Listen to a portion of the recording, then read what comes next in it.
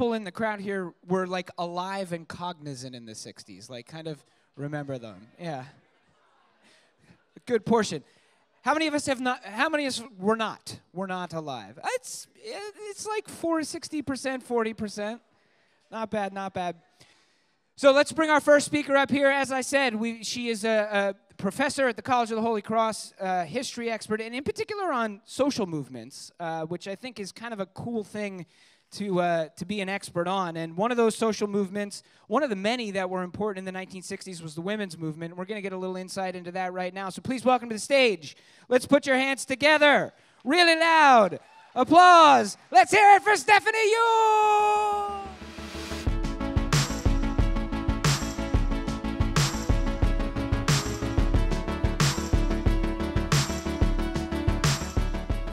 Thank you, Edgar, for that rousing introduction. I just want to start today by asking one question.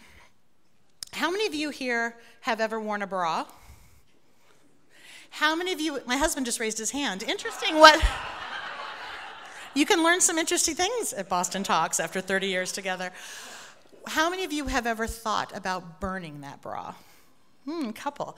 All right, so what I want to talk about tonight is one of the things I work on is social movements, but I also work on memory and narrative and why we believe we know what we think we know about the past, which is not always accurate. And so I want to start with a bra story, and I want to talk a little bit about burning of bras. One of the things that we were told is to kind of make this personal, so I will tell you my personal story of when I wished I could have burned a bra. I'm 12 years old. Come with me to the May Company in West Los Angeles with my mother, who was going to buy her pubescent daughter a bra. Now, my mother was the mother of 8 children. I am her last and her 6th daughter. She has been there before. So there is no fitting room in my future. There is the hall, the aisle, with all the women there, and my mother stretching the bra across my chest. Mortification, right? Had there been a torch, kerosene, a lighter, that shit would have been burned. But excuse me, is that okay? But it wasn't burned. And nor were any bras burned during American feminist protest in the 1960s. And yet we have this idea, bra burners, oh, the bra burners, right? So what I thought I'd talk about a little bit tonight is that idea. Why do we hold on to this idea of the bra burners? Where does it come from? And why is it important to push back against that idea for various reasons? So if this were Jeopardy, this would be one of my favorite moments in 1960s history for double Jeopardy, and that would be the 1968 No More Miss America protest in Atlantic City. So in 1968, a group of women, the New York Radical Women, who were radical women from New York, organized a protest. About 100 women went down to New York, to Atlantic City to protest the Miss America pageant. It was part of a tradition of guerrilla theater at the time. Some of you from the era may remember some of those examples. I'll talk about that in a second, but I do want to talk about that this was more than just about shock theater and getting people to see the patriarchy. There was a very serious critique of American culture and women's voice and place and bodies in that. So the New York Radical Women, as part of their protest, a group went into the Atlantic City Convention Center, unfurled a banner that said Women's Liberation and yelled, "No more Miss America." They were quickly escorted out. There was also a protest on the boardwalk. And part of that protest, which I'll talk about in a second, was a series of 10 very well thought out critiques of why Miss America represented everything that was bad for this country, and why women in particular and allies of feminists needed to rise up. So this is where I want to consult my notes for a second, because I want to make sure I give them their due. They had a 10-point program or critique. That should sound familiar to some of you who know something about the period. You might remember the 10-point platform of the Black Panthers. These women grew out of a New Left critique of authority and culture. And these movements, the New Left, the Civil Rights Movement, Black separatism, women's separatism, all really multiplied on each other, right? They multiplied each other, and a lot of the women who might have participated in civil rights then formulated a feminist critique of that so-called liberationist movement that oppressed women. Same thing with the anti-war and the New Left movement, which was quite a macho movement. And a lot of women were like, hey, we're critiquing imperialism, and that you guys are being imperialistic about us. Make the coffee, take the notes, right? So the New York Radical Women came up with a 10-point critique of the Miss America pageant, and they included, and this is why I have to share them with you, because in true radical 60s form, they are fun and funny, but they're smart and they're right. Okay, the first one was that Miss America was a degrading, mindless boob girly symbol. So funny, right? But it's true. It's this idea of saying Miss America reduces women to their bodies. This is like a 4-H competition. You're being judged on all these things. It's not about your mind, and it's really bad, and it's not a form of citizenship. Second critique was that it is, quote, racism with roses. Not since its founding in 1921 had there been a woman of color crowned Miss America. And in fact, simultaneous to this protest, at the Ritz-Carlton in Atlantic City, a group of African-American civil rights activists were holding a Black Miss America pageant and crowned a Black Miss America. But what's interesting about that, when one of the New York radical women was asked about that, she said, I don't think that's good for Black women either. Black women mimicking access to white patriarchal racist structures is bad for all of us, right? So very smart stuff. Also, that Miss America was a military death mascot.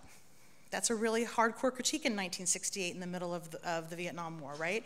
The notion that Miss America is going to go out on tour, is going to encourage young men to fight in a war that they deemed was immoral and unethical, okay? So very smart folks. I won't go into any more of the details because of time, but I do want to turn to what I think is one of the best parts of this story, and that is the guerrilla action that took place on the boardwalk. What they did, these women, is they had a big trash can, and they encouraged women from all over to bring instruments of female torture, as they called them, to the trash can so that they could burn them. So if I were to ask you, what might some instruments of female torture be then and today? What might you bring to the trash can? Girdle, high heels for sure, right? What? Thongs. Razors, do you see? Ladies, it's resonating. It's real, right? Absolutely. Plus throw in maybe a Playboy, maybe a Cosmo that's teaching you all about how to please men in bed, like God forbid you have needs. Ladies' home journal, false eyelashes. These are these symbols, girdle, of everything that's wrong for them about the patriarchy. Now, the New York radical women did want to burn those items, but the cops in Atlantic City said you can't do it. So all they did was put it in the trash can. However, fake news is not new. A reporter for the New York Post, in writing up the story, called the story, put the headline, Bra Burners and Miss America. And that's where the phrase bra burners originated. Now, to her credit, she did it satirically, and Kevin maybe can talk about a little bit about Americans and their inability to understand satire. She did it satirically. I don't know if any of you read, he's talking about a piece on gun control, which we can talk about another time, but they don't understand satire, and she was trying to point out that these are angry, smart women, but they also have a sense of humor, so they're not dismissible just because they're speaking, right? This kind of guerrilla theater has a long tradition, right? And even a short tradition for these women. Just a few weeks earlier in Chicago, the members of the Youth International Party, the Yippies, of which Abby Hoffman was a co-founder. Abby Hoffman, who was born in, thank you, Worcester, Mass, where I live. They put a pig up for president named Pegasus the Immortal as a protest against what they saw to be the ridiculousness of the Democratic Party in 1968, trying to scramble to make sense of LBJ saying, I will not seek nor accept the nomination of my party. In the wake of the Tet Offensive, a clear unveiling of the absurdity of that war, right? So there's guerrilla theater there. There's also other things that were burned in this period. We know about riots in inner cities that were burned, but nearby here, at the Arlington Street Unitarian Universalist Church, I don't know if any of you are congregants there, in 1967, October, a major action for the New England Draft Resistance Group was the turn-in, burn-in ceremony, in which over 100 young men turned in their draft cards, and over 60 of those cards were burned. One of which was burned not by a young man, but by a friend of a young man, a woman named Nan Stone, who was a theology student and Methodist minister at BU at the time. So draft cards were burned, and they were burned in a statement of patriotism, right? Those draft card burners and resistors have subsequently been labeled dodgers, running away people from responsibility. These were young people who said, I am consciously breaking the law, and I will accept the consequences of that because I deem this an illegal war. So I think I'm being the best patriot, right? I would argue similarly that the New York radical women, in protesting the Miss America pageant, I don't think they were very interested in claiming patriotism. I think they thought the whole thing was a scam and a sham, but were nonetheless enacting democracy and citizenship in really vital ways. So why does this matter? I'm going to end with another little story. I'm in college. I went to Georgetown University. Junior year, I'm the only female editor at the newspaper, and I'm thinking, I've got all these super smart women friends. This is 1987. Why am I the only female editor on this board? This is nuts. So some friends of mine and I get together and we co-found a feminist journal called The New Press. We thought we were very radical. There is a early in the year, senior year, kind of one of those go on to the main quad and everybody has a table for all the intramural and co-curricular activities. I walk up, I know we have a table, I ask a friend of mine, seemingly progressive guy, who would call himself progressive, hey, where's the table for The New Press? And he said, oh, the bra burner mag? And I thought, really? Interesting, right? Why does this continue to matter? So I'm an historian. I teach young people. I take it really seriously. I teach at a liberal arts college. I take it really seriously. I teach at a Jesuit school that has a mission around social justice and the preference for the marginalized. And when I hear my students say things like, well, I'm not a feminist, but, I joke and I say, look, the F word is not the F-bomb. The F word these days is feminist. And I think in part it's because of the kind of deleterious work that ideas around bra burning, to be able to label an entire group who are serious political people with serious political ideas, presenting those serious political ideas in creative ways, it's a way to dismiss wholesale ideas that don't support, I would argue, hegemony, patriarchy, and the like, right? So my husband was just reminding me, he was listening on the way in to a story about the young people who are organizing in Florida and around the country about violence, the culture of violence in America, and the ways in which some people are doing a similar move to dismiss very serious people who, with their bodies and their voices, are standing up for principles as you're just a bunch of stupid kids. And to me, that's no different than you're just a bunch of women, put on your makeup, which, by the way, I did put lipstick on for tonight, so hypocrisy is real. There's a heel. Look, man, we're all part of our culture. But I think it's a really insidious way to silence people. And so I guess I would like to end with a pitch for a book, which is Chimamanda Adichie. Do any of you know her? She's awesome. Oh, somebody's very excited in the background. And I want to make sure I have her. It's a tiny little volume, and it's totally awesome, and I want to make sure I have the title right. But it's basically, I think it is, Why Everyone Should Be Feminist. And I think if we could get our heads around that, de-F word the word feminist, de-bra burn something that never happened, question why we hold on to things to alienate, marginalize, and disfranchise serious political critique, we would be in a much better place. And I think it's just as important today as it was in '68. So thank you. Let's hear it for Stephanie Yule. Don't go. I'm not Don't going go. anywhere. I got a little preachy and political. Yeah, but I do that. you were feeling it, though. I always feel it. You were feeling it, so I think it's all right. So, oh man, I mean, I kind of wish we had. There's so much to talk about based on what you were just talking about. Can you put that? You know, you sort of gave us. We sort of jumped into like one particular moment, right? But that was something that happened in the context of sort of a larger movement around women's issues in the 1960s.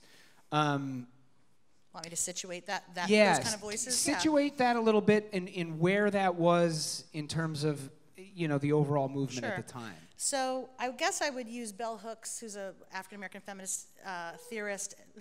Shout out to Bell, who would actually say there's no the feminist movement. She is this rhetorical move in her writing where she just calls it feminist movement, and you don't realize it, and that she's missing a definite article until you realize she's saying nobody has a corner on ideas of what constitutes liberation for people and women. Look, the New York radical women are a tiny, tiny, small cell of super leftist radical women. They happen to be super entertaining and I think right on the money. However, they are definitely on the margins. There's a much broader, nonetheless still not mainstream, feminist work that's going on that would be called second wave liberal reform-minded feminism, and that would grow out of sort of Betty Friedan and the Feminine Mystique, which is published in '63, the founding of the National Organization for Women in '66. The notion that the system itself isn't so broken, you just need to add women to it, right? This notion of add women and stir and it'll be fine, and that tends to represent a certain social positioning, right? That if I'm an elite white woman and I want to get a Harvard Law degree, I get my Harvard Law degree, liberation!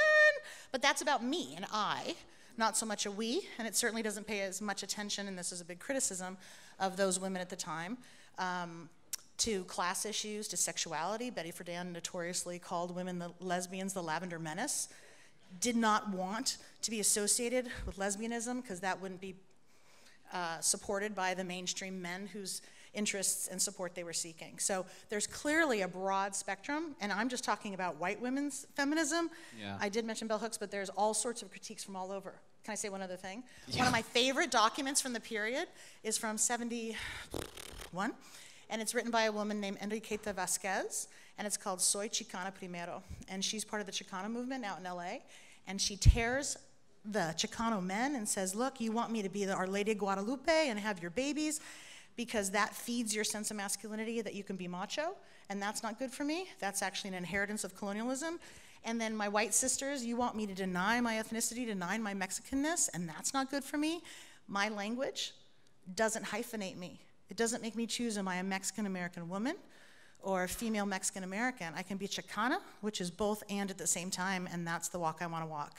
I love that, you know, because there's that notion of an integrated sensibility, but movements often want people to choose where your loyalties lie. So Why? Why do you think that is? Oh, I think it's about power. It's always about power. I mean, I think that, you know, unfortunately, your view of the world often makes the most sense to you, and it's really difficult to understand when a person might both agree and disagree with you at the same time, right? And when you feel something physically, viscerally, personally, and you believe that to be the answer, your way is the way, it's very hard to build coalitions.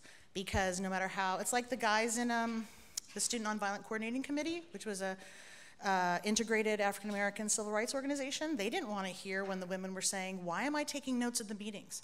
Why am I cooking at the Freedom House and cleaning the Freedom House? And you guys are doing the important work of revolution when we're claiming that we're all in this together.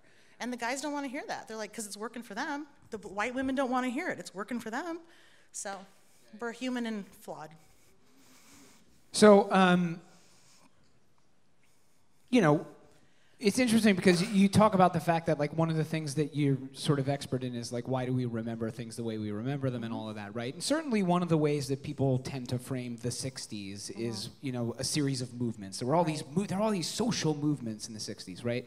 And sure, I'm sure that's a far more complicated story, but we're in a time period now, maybe not that there haven't been movements in between, but there seems to be a sort of rise of movements again now, including around women's issues like the Me Too movement, which is happening now.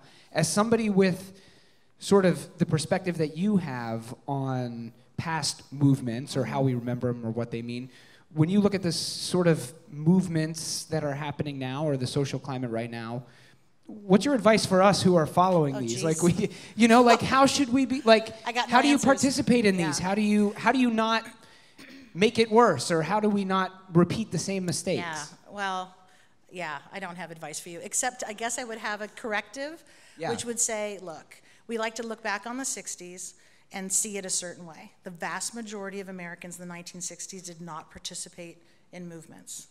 The vast majority of people in the 1960s would have thought that the radical New York women and those draft card burners were bad Americans. So it's really important that a small group not be allowed to speak for the whole, right? It might be sexier and more interesting and fun, but this sort of problem of an American democratic republic with a fundamentally passive citizenry is something that is part of of our history. So while the Me Too movement, I mean, the Women's March in Boston, I mean, all this great stuff, the kids down in Florida, I think those are wonderful, but I think for the most part people, and this isn't just an American thing, but we like to talk about democracy, but you know, when you have to actually enact it, there are potential costs.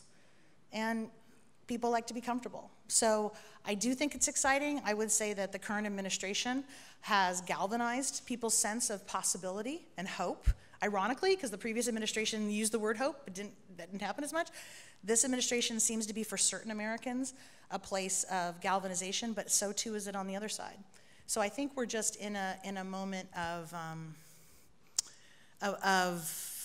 we're not repeating history, but I think there is an opportunity, I guess, to enact your core values. And I think it's super important, particularly around, I will say this as an academic, around issues of what is factual. This, I think, is potentially the most deleterious thing to a citizenry, is the idea of, I'm getting really serious, of undercutting, I mean, if you get like a tyranny handbook, undercutting the media and freedom of the press, right? Questioning what is truth, claiming to replace information with fabricated truth. I think that's the thing we need to do the most work on, which then is about education and creating critical people, maybe even more than people in the streets. All right, really quick before I let you go, we were talking about you were talking about an exhibition that you're involved in. Tell us real quick about that. Oh, sure. So speaking of how we remember what we remember and what stories get told, in the past couple decades, there have been great work on LGBTQ history and history from the margins, but even those histories tend to be told from major metropolitan areas. And so I just wanted to put a shout out to any of you from Central Mass or with people in Central Mass that I'm co-curating an exhibit in Worcester on LGBTQ history in Worcester, because those smaller areas, those rural communities have a really different story, and those stories haven't been told. And we're doing that for the 50th anniversary of the Stonewall Uprising, which is next summer, 1969. So if anybody has anybody they know or that I should talk to, because we're building it from the ground up, let me know. Stephanie Ewell, everybody, let's hear it for her. All right, our next speaker is going to come up for a little conversation with me right now. I'm trying to think of the right word. Is it scene stir? Somebody who was on the scene in the 60s, music expert, media expert, a guy who's been there, done that. Remarkable career, a music and media guy, and those were both really important parts of the 1960s. So let's welcome up to the stage Mr. David Bieber.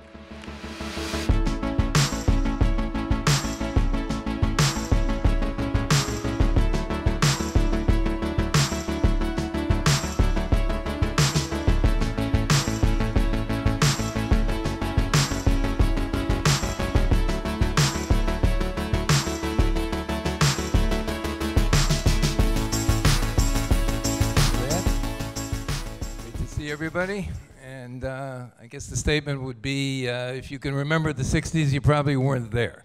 And whoever said that probably doesn't remember that he said that because he was there. But be that as it may. My mind is already blown. All right. Yeah, man, yeah. There you go.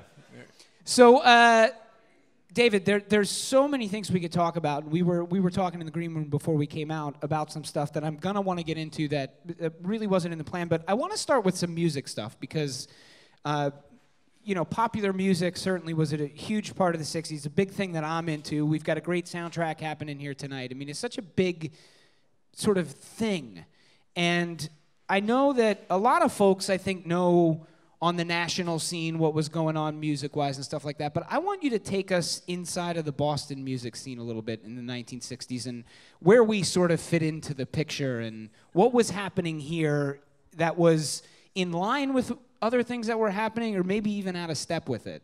Well, I was actually still growing up in Ohio, so I missed a lot of Boston during the 60s. But the funny thing about the references to Boston would be a song by the Standells, Dirty Water, which in fact those guys weren't from Boston. And but Boston had a very kind of negative image as the later 60s came along. There was a kind of MGM Records force feeding of a Bosstown sound, which really didn't exist. It was meant to be a kind of East Coast version of the West Coast San Francisco sound, which was totally legitimate and quite successful artistically as well as commercially. But this was the brainchild of a guy named Alan Lorber at MGM Records to kind of lump all the Boston bands together to create one overarching theme. And in fact, they were very disparate performers. They all had their own individual sounds. And so I think it took actually into the 1970s when you had bands like the Jay Giles Band and Aerosmith and later Boston and the Cars and certainly Jonathan Richman and Modern Lovers to create a kind of validity to what was the very much just very, very illegitimate Bosstown sound. As a matter of fact, there was an East Coast counterpart magazine called Fusion, and counterpart to Rolling Stone magazine, and they showed the Bosstown Sound. It was the cover story, and it showed just a big deflated balloon with the words Bosstown Sound. And wow. How about where it fits in terms of the national scene at the time? You know, I think about, you read stories, you know, obviously prior to the 60s, but like when theater was huge, you know, Boston was a big thing because people would preview here before they went down to New York and stuff like that, right? There's a general proximity to New York. New York, obviously, in the 1960s, important music place. Nationally, internationally, music happening here, like, you know, when the Beatles come to America and go on tour, they obviously come to Boston. Where do we sort of fit in? Are there sort of bigger, sort of more national acts that sort of fit into the Boston story a little bit in ways maybe we don't know about or don't think about? Well, the acts did actually come through. I mean, you had the Beatles certainly playing at the Boston Garden. You actually had, and they played Suffolk Downs. You had the Rolling Stones play the Manning Bowl in Lynn, which is kind of a strange venue. But I think one of the greatest contributions that Boston made, particularly the mid to later 60s, and this was maybe an outgrowth of the folk scene that really did have considerable traction in Boston, late 50s, early 60s. Club 47, kind of in that same vicinity as Passim's. You can applaud for Club 47, Passim, yeah. But, Dylan, you know, Baez, all of them, right? Joan Baez, Bob Dylan, Dave Van Ronk, the Queskin Jug Band, Jeff and Maria Moldar. They're just so many, and I think what happened too is that there was a very supportive media for a lot of the things that were emerging out of Boston. You know, in 1966, Boston After Dark was created.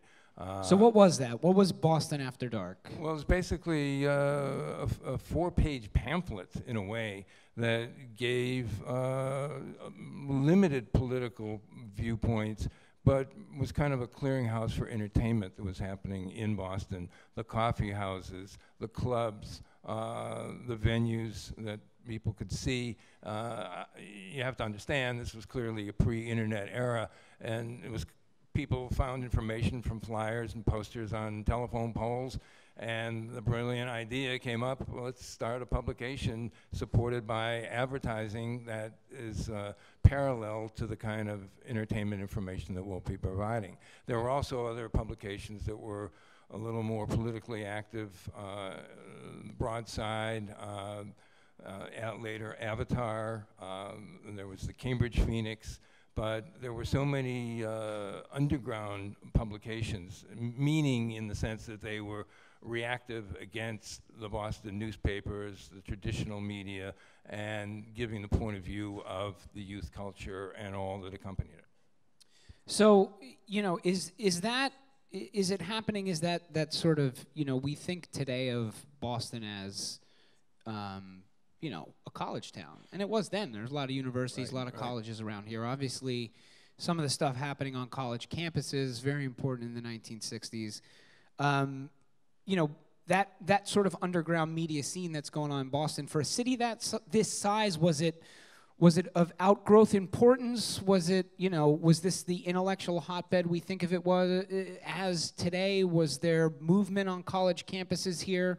What was that sort of intellectual youth movement, sort of underground media piece? What was it like here in the 1960s? Well, it was pretty exciting. I mean, when I came here in 1968 to go to school, it was very palpable, very energized. The peace marches that drew hundreds of thousands of people, you know, the stampedes that went through Harvard Square. I mean, my observation was the only people that really got rich off of the movement were the people who replaced the glass in all the bank buildings that got destroyed in all the marches. You know, there'd be a march through Harvard Square, all the windows would be shattered. The next day, the plywood would be up, and then a week later, there'd be new glass, and then 2 weeks later, there'd be another march, and the whole thing would repeat itself.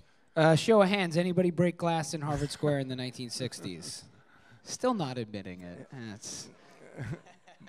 But the music, both local and national, was certainly given tremendous attention by the existence and the creation of WBCN in 1968, which interestingly enough, next month is coming on to its 50th birthday. Had it continued to exist, it went and changed formats to the Sports Hub in 2009.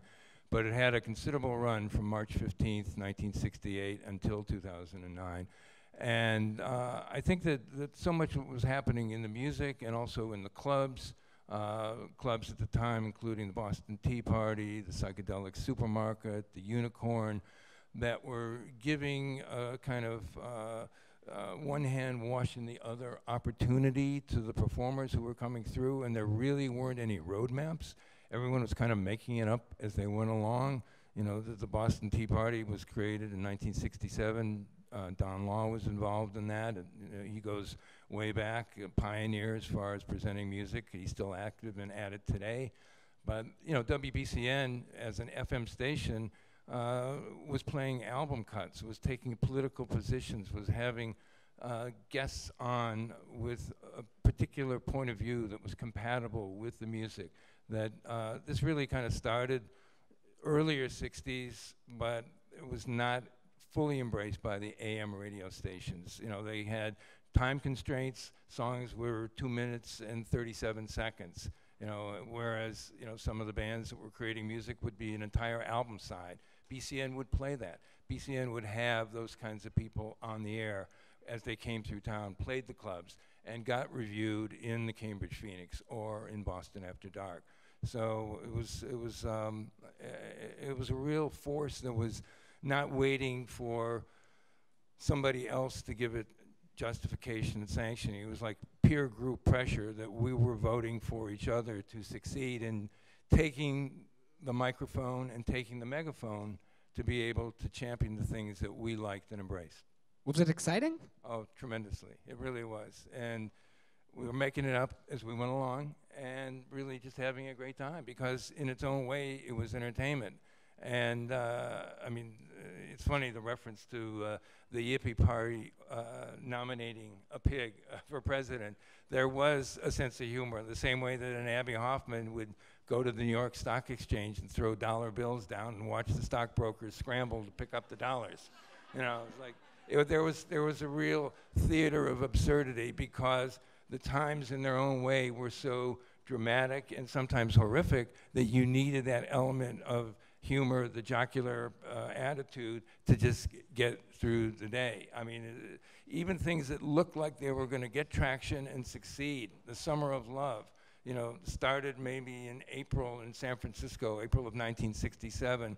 By the autumn of 1967, the natives of San Francisco they had a funeral procession with a casket where dangling from the casket was a sign, "Death of the Hippie," because it was over and done so fast. You know, that previous spring, George Harrison of the Beatles had been walking the streets unbothered. With those heart sunglasses on, right? Yeah, He's got yeah, heart-shaped and, sunglasses love on. beats, Yeah. and you know, it was that summer of Sgt. Pepper, and you know, it's strange to think now, just like as BCN would have had a 50th birthday, Sgt. Pepper last summer was the 50th anniversary, and it's kind of curious how some of these landmark creations actually never do go away, and they get reevaluated and newly appreciated by subsequent generations as well.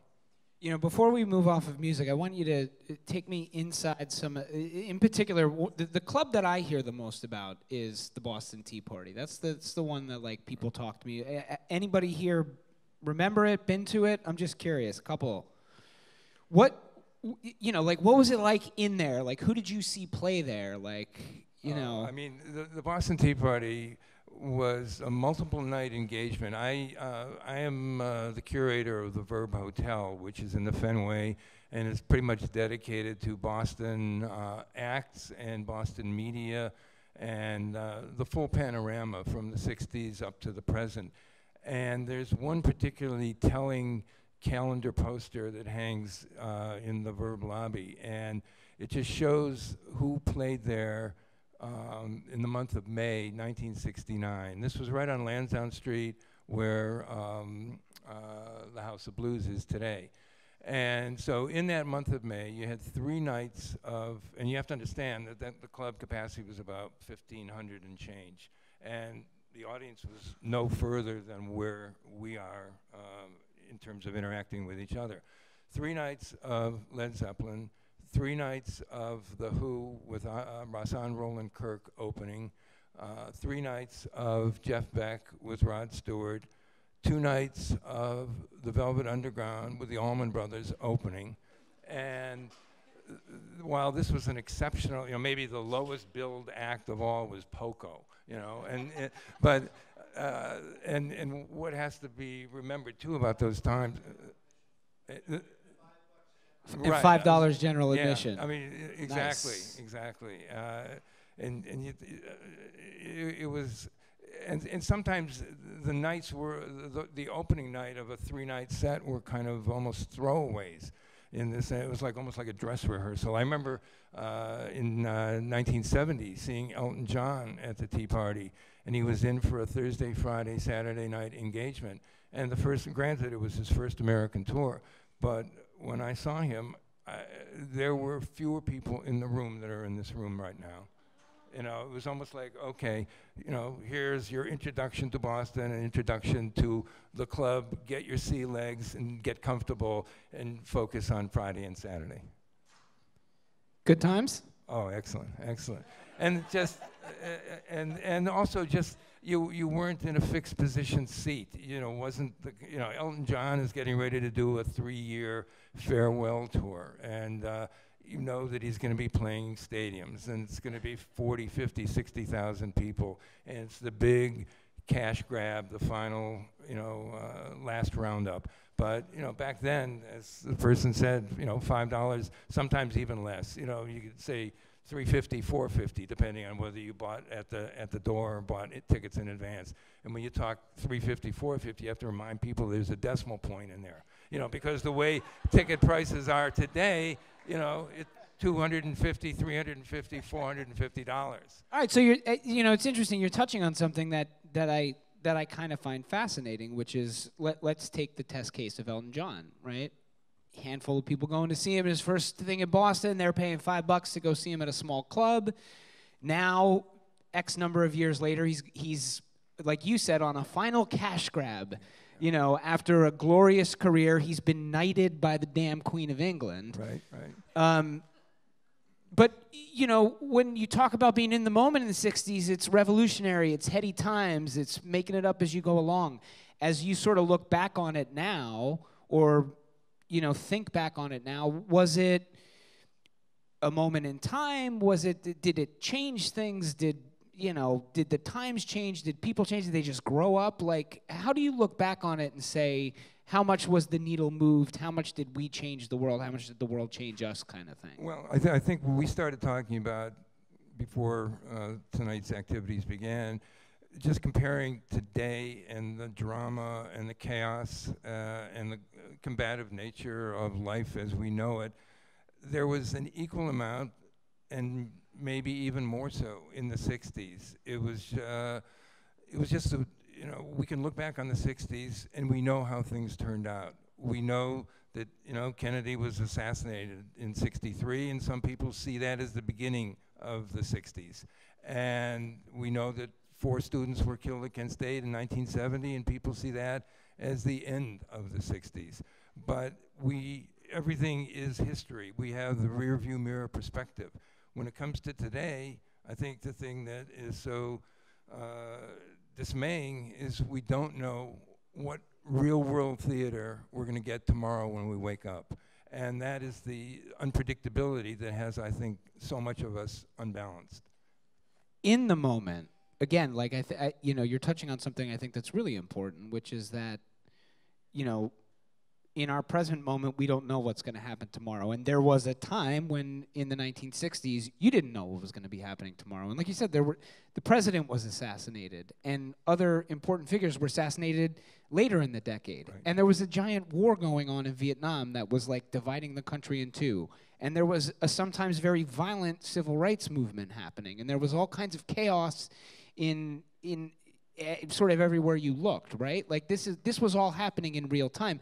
How anxiety-inducing was that? Oh, tremendously. And I think that the fact that there were so many political, sociological, cultural, sexual, dramatic changes almost on a month-by-month basis that kept going relentlessly throughout the 60s. And I think in the 70s with, kind of disco and cocaine and nightlife and even the punk movement, it was like this gigantic sigh of relief that we don't have to go through those changes as much. We could take a mental vacation. The 70s, in their own way, with their own form of blight and despair and busing and culminating in soft rock. It was exactly. When Dan Fogelberg, Debbie Boone, and you light up my life. And I think that the dramatic pace. And you're right, whether it was cities, entire communities being burned to the ground, whether there were the assassinations starting in, with Kennedy and moving on to Medgar Evers and Malcolm X and Martin Luther King and Robert Kennedy, it just changed. It was far more than the butterfly effect of something marginally happening in South America. This was very real. And for the people who were the baby boomers, every day was that potential of your life being on the line. As the war increased, as the draft became much more of a factor in people's lives, you were a candidate. You were a potential piece for the war machine. And I think that that affected the music. It created that whole genre of protest music. I mean, there were protests before that. Obviously, Dylan was doing things in the earlier 60s, sometimes, cloaked in a sense of humor. But I think that as the acceleration of the 60s happened, there were far more things to be really concerned about and feeling imperiled by. Dave, before I let you go, you mentioned the Verve Hotel that you have, and you can kind of stroll through memory lane a little bit there. How do I do that? Do I have to stay in the hotel to do that? No, absolutely not. You can. I spent 16 years as the creative service director at WBCN and 19 years as director of special projects at the Boston Phoenix and WFNX. And I guess I may be a curse because all those institutions are gone now. But and this is our last Boston Talks. Yeah. Thank you all for coming. Don't forget to tip your waitress.